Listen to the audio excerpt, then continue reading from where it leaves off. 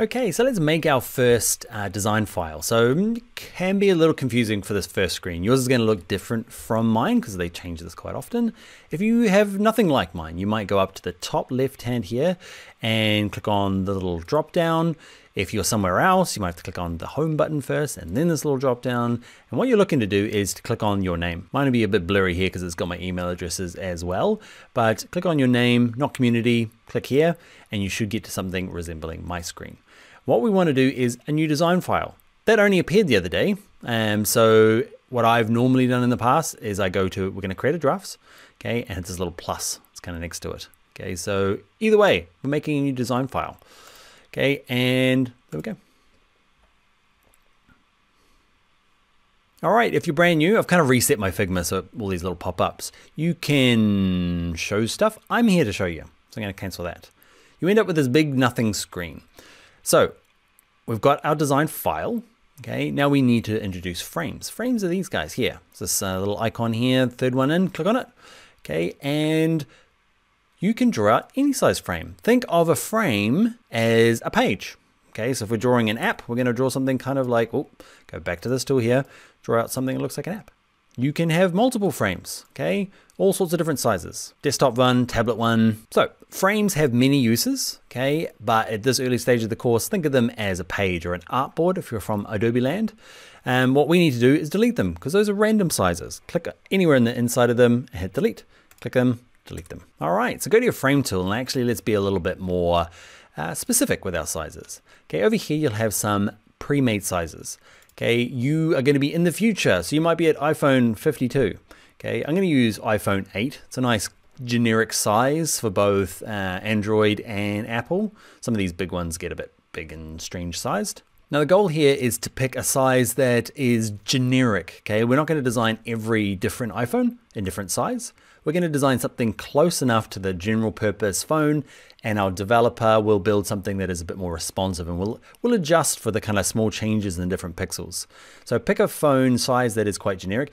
It's easiest just to Google like most common phone size, and you will get something, or most common desktop size, okay, and you will get something in here and pick it. If you're designing a watch, if you're doing kind of just regular old school paper, the wood stuff, okay, there's all sorts of things in here. So yours will be different. Now, I'm going to start with phone, and I'm going to start with iPhone 8, even though it's really old. I don't know why it's still in here. Hey, it is. But it's a good generic size. 375 pixels I like. You can adjust it afterwards. Here's your frame. Okay, and you can say, actually, the new size is not even listed there. I'm going to use 400 and just type over the top. I'm going to undo that because iPhone 8 is perfect for what I need.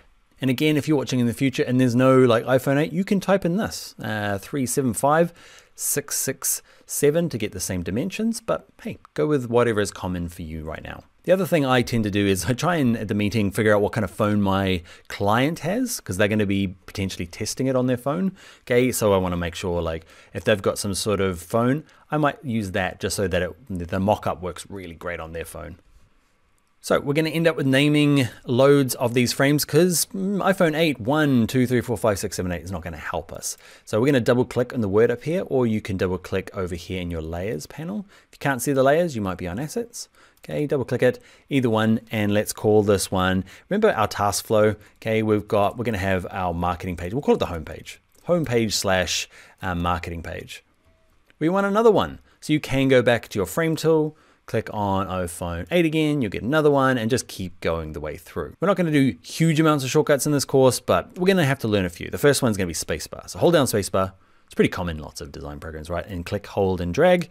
Okay, and I'm going to name it in this one. So remember, our task flow is marketing page, then product details. Another shortcut that we use quite a lot is you can just copy and paste these frames. So just click the name, Command C on a Mac or Control C on a PC, then V. So Command V, we've got another one, Control V on a PC. Okay, up to you. I say no shortcuts, and I start with lots of shortcuts. Let's put in our 4 pages. So our task flow said, we're gonna do that, product details, what else was there? It was a checkout. Okay, and copy paste, spacebar, click and drag. We are going to do our confirmation. Cool. So in the same document, there's no reason why you can't then go, actually now I want my desktop version. Okay, so I'm going to click on frame.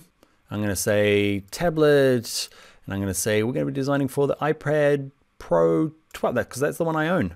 Okay, and over here, landscape, portrait. Let's spacebar across, landscape, portrait.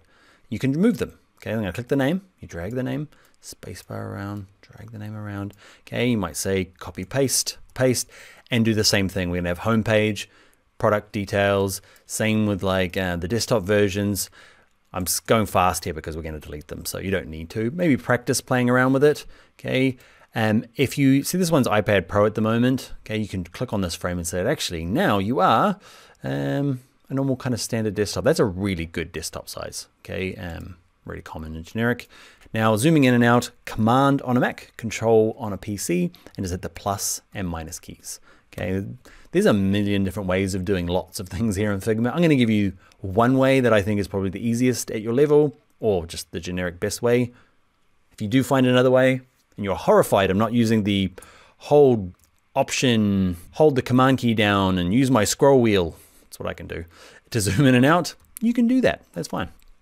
But what I want you to do is, for this course, is I'm going to select all of these, and I'm just using this tool. It defaults to it every time, so you don't really need to pick it that much. I'm just going to delete it. This is where I want you to be at the end of this. If you end up in the middle of nowhere, I zoomed in into the middle of nowhere. Okay, I'm going to zoom out, use my spacebar, get it right in the middle, and then zoom in. Okay, so this is what I want you to get to. I want just 4 boring old frames, okay, and I want you to name them all. And the last thing I want to show you, kind of kicking off this getting used to Figma, is naming your file. Just so you know, you're going to end up with lots of untitled documents. It just happens. I don't know, this program loves to have untitled documents. So we're going to be really specific and actually name them.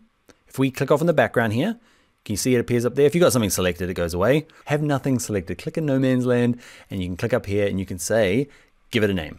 Okay, and you've already got your brief, right? So mine is Scott, yours is going to be something different, but we're all going to call ours Ecom V1. Okay, so you pick your, the name of your company and put Ecom V1. Our e-commerce version 1. Just a V1, just something, A, B, C, 1, 2, 3, it doesn't matter. As long as you're not like a final person, final one, final revisited, final. If you're laughing, you know what I'm talking about. I'm talking to you. Give it some versioning numbers. There are some sweet features later on for like versioning within the document, but that's later on. Another thing is, if you have got a bunch of untitles, you can, let's go back to, I want to explore this little house, or go back to the little house. Remember, make sure you're at your little name here and not community, okay? And what you'll notice is, look, there he is down there, Ecom1. If you've got lots of untitles already, okay, I've cleaned mine out, you can right click them and go to rename, and just do it there. Or open them up and do what we just did. Back to this tab, back to home. Keep practicing that.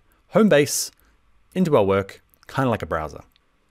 All right, that is our basic setup. These are frames. The whole thing's called a design file. Frames have other sneaky settings that we'll talk about later in the course, but for the moment, consider them pages or artboards, but they call them frames. Onwards to the next video. All right, that is it. I hope you enjoyed the video. Consider giving it a thumbs uppy likey thing, and also consider subscribing to the channel. I've got lots more Figma tutorials here. Also, if you do want to go further with Figma, I've got a full course called Figma Essentials. Check out the card up here or link in the description. All right, bye for now.